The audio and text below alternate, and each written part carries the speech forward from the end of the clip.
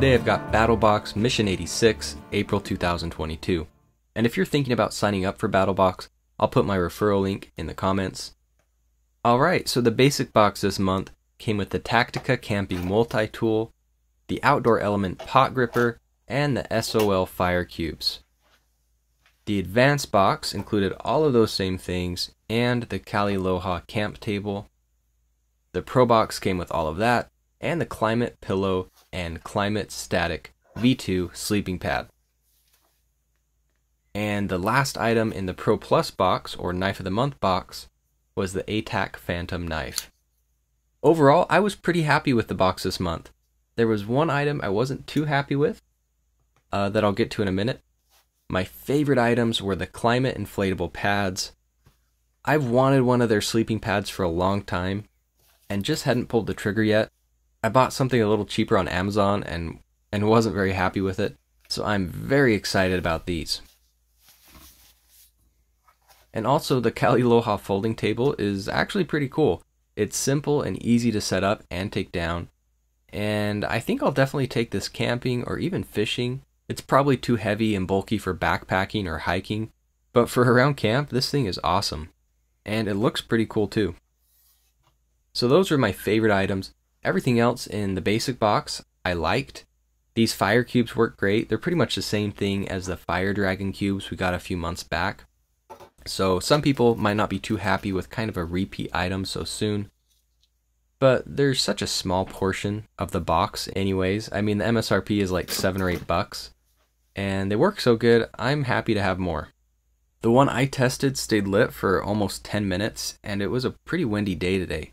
Granted, I had it contained in a little cauldron thing, so it probably lasts longer in that than it would spilling all out onto the ground and spreading out.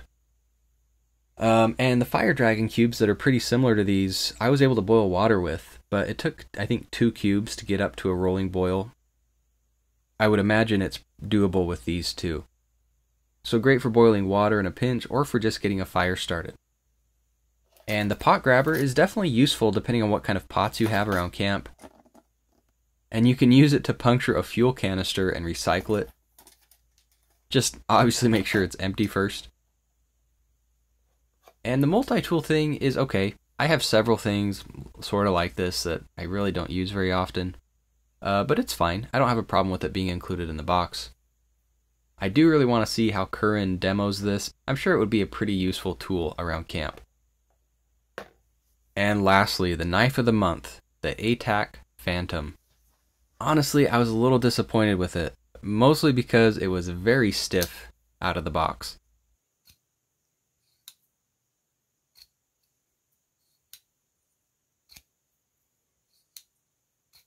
I couldn't get it to deploy with the flipper no matter how hard I tried.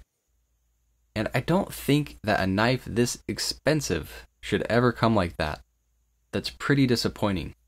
I will say though, after adjusting the pivot screws, I was able to get it to deploy better.